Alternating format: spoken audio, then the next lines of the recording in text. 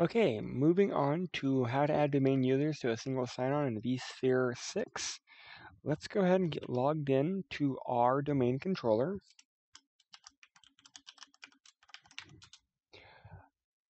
Back in Lab 3, we set up a few things, and one of the important things that we need to look at is Active Directory, users and computers. We need to double check to make sure we have the esxi admin group.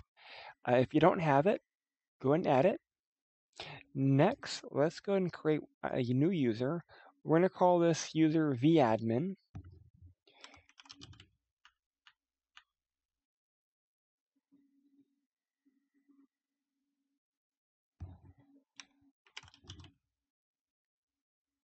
And I'm going to go ahead and set the password for him.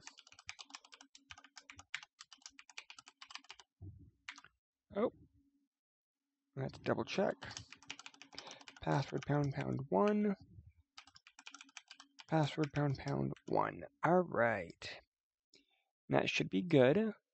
I just got a password expiration for administrators, so I'm actually going to go ahead and change that as well. I don't want that one to expire either. In a real environment or a live environment, you probably wouldn't be doing that, but for us, we are. So what we're going to have to do is inside our web client, we're going to have to set up our esxi admin group so that when we log in, we can use that instead. So we're going to be assigning this guy the correct permissions in vCenter. So what we want to do is we want to add some members to esxi. We actually want to add domain admins. We also want to add our vAdmin. vAdmin, our newly created account. That way, we can log in with any of those accounts to vCenter and it will work. No longer relying on our built-in account. I'm going to go ahead and close out of Active Directory, users and computers. I'm going to go ahead and I'm going to navigate to my VC just because it's a little easier for me. I'm going to open up my web client.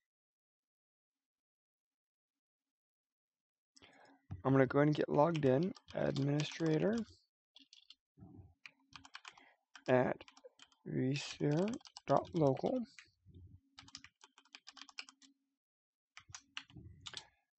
If this is done correctly, this will be the last time we have to log in with this account. Web interface is kind of buggy, so be patient with it. All right, so on the left-hand side, let's go to administration. Let's go to single sign-on configuration. And here's all of our accounts. The users and groups for our accounts. Configuration will actually be our identity source. So let's go ahead and click on identity source. And you'll notice here we have two identity sources. We actually want to change that. We actually want to add in a Active Directory integration. So let's go ahead and change it to Active Directory. And that should be our appropriate. We can leave the use machine account. All right, go ahead and click OK. And we now have our vita.alias and our vita.domain there. So let's go ahead and go back to vCenter. Home. So what I'm going to do is I want to go to my vCenter inventory list. I want to navigate down to vCenter servers. I want to go and select my vc.vita.local. So that is my vCenter. I'm going to go to Manage. I'm going to go to Permission. And here are all the accounts that can log in. I'm going to do green arrow. I want to add. I'm going to change my domain to Vita. And I actually want to add in my group, esxi admin. All right, if it doesn't like that, I'm just going to do esxi. All right, it didn't like that either. I guess I will just scroll down. esxi admin, click OK,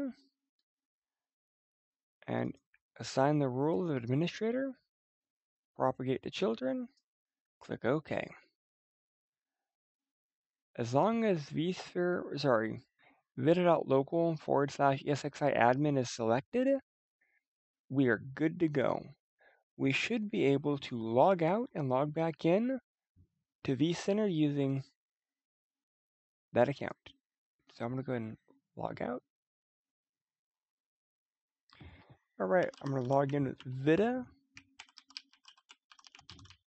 administrator, password #1.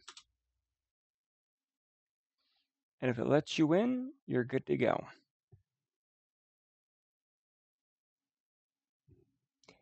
The web interface is slow, so do be patient.